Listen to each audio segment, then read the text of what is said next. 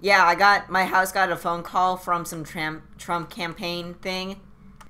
You know, people advertising, hey, do you support this politician? And, anyhow, you know, because Trump fucking sucks balls, I go ahead and mess with the person on the other end of the line by asking them, do you fart?